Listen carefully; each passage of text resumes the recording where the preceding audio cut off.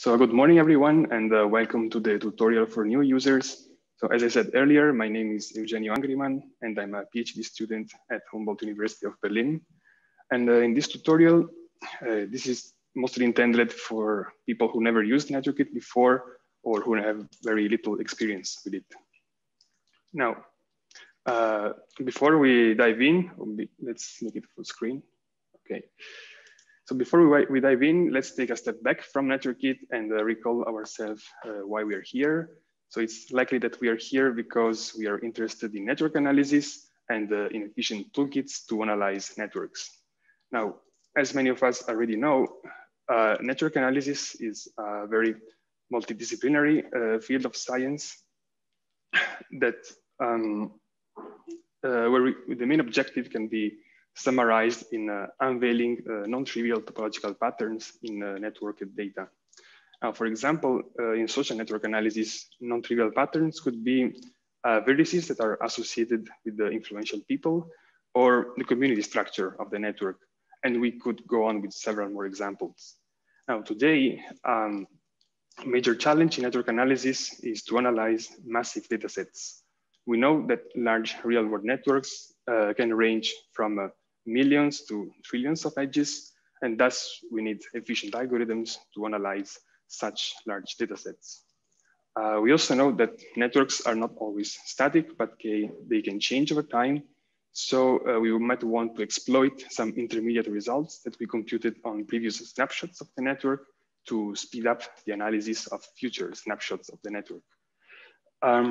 Now, these challenges motivated the development of NetworKit about 7 years ago.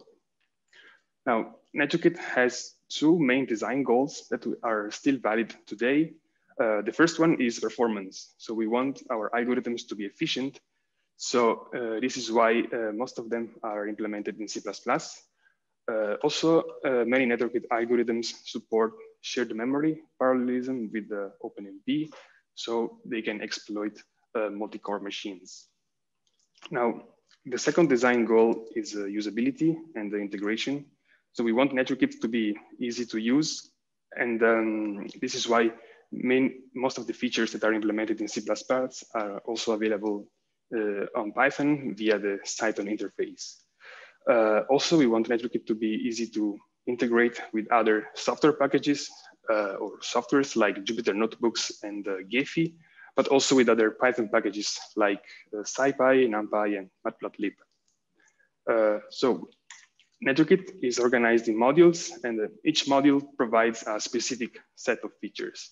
Now here we have a selection of important NetworKit modules. Of course, they are not all of them.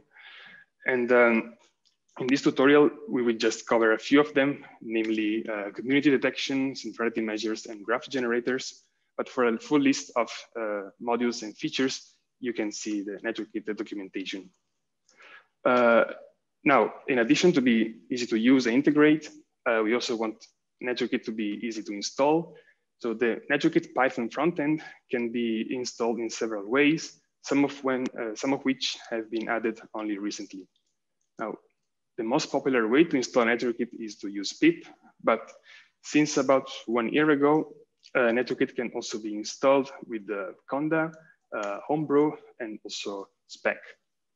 For more details about NetworKit installation, you can see the later talk by Fabian, and you can also read more about this in the NetworKit GitHub page. Now, I would like to present you a notebook with some basic and practical use cases for NetworKit. This notebook is organized in 5 sections. First, we will see how we can read a graph and how we can visualize it using Gephi. Then we will compute and visualize central vertices. Then we will see how we can generate a graph with different models. And finally, we will see a simple example of community detection. So let's start. I will switch to the notebook now. Okay. Now, first of all, along with the NetworKit, I will also import some other packages that I will need later. And as I mentioned earlier, NetworKit is organized in modules. So the most of its features can be used by writing networkit.modulename feature name. Okay, so most of the times when you have to analyze a graph, you also have to read it from a file. Now, NetworKit provides several graph readers for popular graph formats like edge lists or graphs downloaded from public repositories such as Connect or Snap. Now, a full list of graph readers can be found in the documentation. Now, in this example, we will read the popular Zachary Karate Club graph that I downloaded from Connect. So we will use the Connect graph reader. Now, the first instruction here creates a Connect graph reader, which is located in the graph IO module of NetworKit. But to actually read the graph, we have to use the read function, which is available in all NetworKit graph readers. This function takes the path to the graph as an input parameter. And finally, we will simply print the number of nodes and edges of the graph. So this is what we get as a result. Okay, now let's see how we can visualize this graph using Gephi. Now, Gephi is an open source software for graph visualization and exploration. NetworKit provides an interface with Gephi that we can use not only to draw graphs, but also represent additional information about nodes and edges. Now, first of all, we will need to open Gephi. I will use a split screen for this. So let's see. Okay, we have Gephi here, and we have to create a new Gephi project. And then we need to start the streaming plugin. Okay. Now, Gephi is ready to receive graphs and other information. And to send stuff to Gephi, we need to create a streaming client and plug it into our workspace here. The workspace by default is located at this local address. Okay, after we created the Gephi streaming client from NetworKit, we can export the graph by a simple graph, function call. So after we execute this line, the graph is exported to Gephi, but it's not really easy to see. So maybe we can make the edges, the vertices a bit bigger. So I will use 7 as a size. And then we can draw it using an appropriate graph drawing algorithm. All right, we zoom in a bit, we stop the algorithm, and this is what we get as a first result. Okay. Now, in the next section, I would like to show you how we can compute the central vertices in the graph and how we can visualize them in Gephi. In this first example, I will use the harmonic centrality, which is a popular centrality measure. Now, the harmonic centrality of a node V is defined as the harmonic sum of the distances from V to all the other vertices of the graph times number of nodes in the graph minus 1. So this centrality measure, for those of you who didn't see it in the past, measures how much the vertex V is close to all the other vertices of the graph. And the complexity to compute this measure for a single vertex is linear in the size of the graph if the graph is unweighted. Okay, now in the next snippet of code, we will compute the harmonic closeness for all the vertices of the graph. And then we will visualize the results first in a matplotlib histogram. So to do so, we create an instance of the algorithm harmonic closeness, which is located in the centrality NetworKit module. This function takes a graph as an input, and we set the normalized parameter to false, so we can match the definition of harmonic closeness that I gave here above. Now, to actually execute the algorithm, we need to call the run method, which is in this line. So this instruction actually triggers the algorithm, and this here is where the majority of the work will be done. Then after the run is finished, we can retrieve and visualize the results. In this case, we get the scores of the harmonic closeness for every node of the graph. And we finally plot the histogram. Before we move on, I would like to remark that this pipeline is common for all NetworKit algorithms. That is, you first create an instance of the algorithm, then you run the algorithm, and finally you retrieve the results. If we run this code, we get as an output the histogram, as I mentioned. Now, An alternative way to visualize the centrality is to export it to Gephi. Now, this can be done by a single function call from our NetworKit Gephi client. In this case, we just export the node's values, and these scores are the harmonic centrality scores, and we call them harmonic C. So after we run this line, we can color the vertices of the graph according to their harmonic centrality score. Now we choose a nice color palette like this one. We apply it. And now in red, we see the vertices with the highest harmonic centrality score, while in blue, we see the vertices with the lowest harmonic centrality score. Okay. Now, sometimes people are interested in just getting a ranking of the top K most central vertices of a graph and not the full, all the centrality scores of the vertices. So to get this information, we can use the ranking version, the ranking function here. And this function is available for all NetworKit algorithms that compute the centrality for all the vertices of a graph. Now, this function returns a list of vertex score pairs, and this list is sorted by centrality score in descending order. Now here we fix a value for K, 5, and we extract the top K vertices with highest harmonic centrality, and we just print them. And this is what we get as a result. An alternative way to visualize this, this data is to simply label the vertices in the top 5 ranking, and we export this label to Gephi. So in this example, I will just create a Boolean label for each vertex of the graph, and the nodes labeled to true are in the top K, while the others are not. After we export these labels to Gephi, we can choose in top K labels, and we apply it, and we see in green the vertices that are in the top 5 ranking, while in red, all the other vertices. Okay, now the algorithm that I just showed you here does not really scale because this computes the harmonic closeness centrality for all the vertices of the graph. And this cannot really be applied for large scale networks because it's an algorithm that is quadratic in the size of the graph. Now, NetworKit provides more sophisticated and efficient algorithms to rank exclusively the top K most central vertices of the graph, much more efficiently than just computing the centrality for all the vertices of the graph.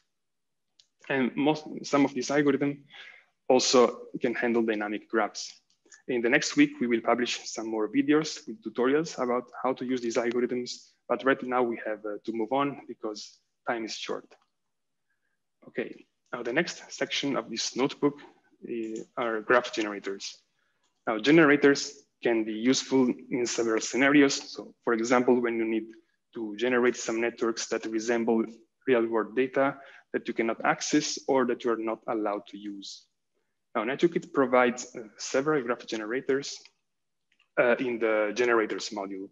Now to generate a graph, you always have to write the same syntax. So NetworKit.generators.